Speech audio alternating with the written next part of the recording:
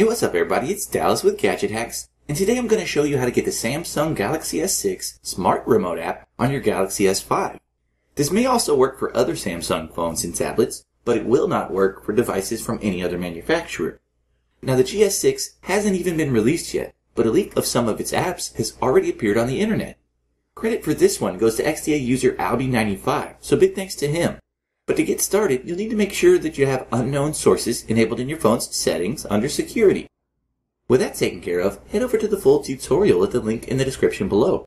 When you get there, you'll find a link for the Smart Remote installer file, better known as an APK. So go ahead and download that to your GS5, then when it's finished, tap the Download Complete notification.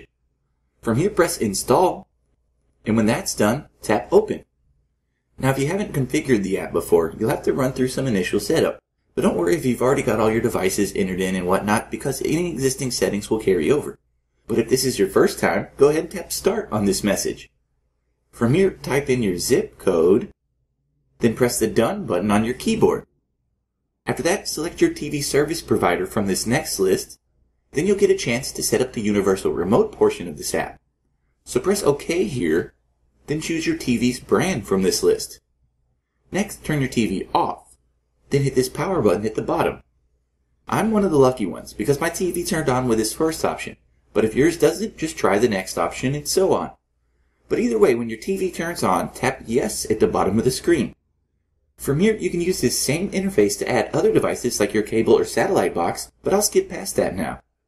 When everything's set up, you'll be taken to the Smart Remote home screen. This will show you all the programs that are currently airing on your cable provider, and all you have to do to watch one is tap it. But if you want to get an old-fashioned remote interface, tap this button at the top of the screen. From here, you can do all of the basic commands, and really the interface has only slightly changed in this newer version. But still, it's definitely cool to get a chance to use an app from a phone that isn't even for sale yet. For the full breakdown though, you should check out my article at the link in the description below. And as always, we'd appreciate it if you would like and comment on this video and subscribe to our channel. So we'll see you again next time folks, but until then, happy gadget hacking!